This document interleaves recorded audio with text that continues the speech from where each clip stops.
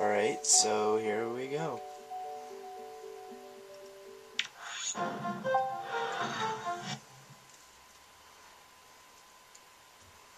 Now remember, I'm only recording 10 minutes of this video, so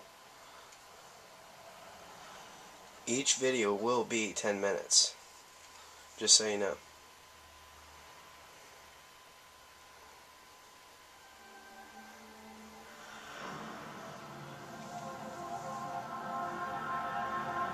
The Game Factory, where fun is made.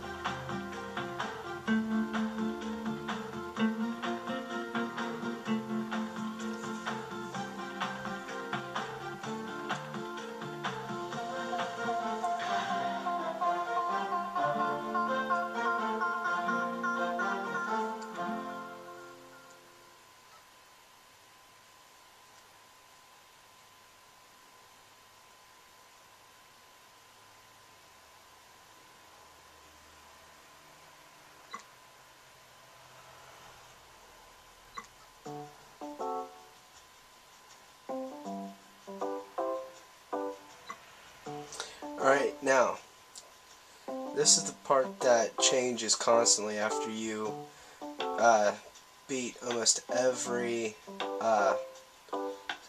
sector or level, as you want to call it. And after each time you do, right now you just want to talk to everybody here, because they might be holding something for you right now. But as far as this goes, they don't have anything. Children, did William tell you he was leaving school? No, sir. That's strange.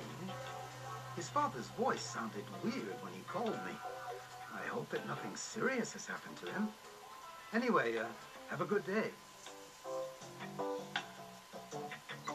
Aren't you participating in the college drawing contest? You still have time to sign up, you know. It's happening behind this door, but don't make any noise. Some of them are already working.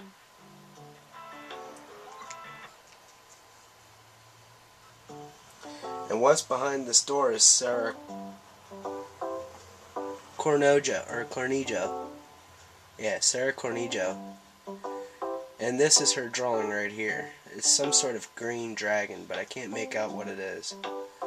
And here you get to see every drawing she's, well, not just her, but every drawing people had entered for fan art. And you get to see this, or some of these, on the Code Lyoko's official website. But more about that later.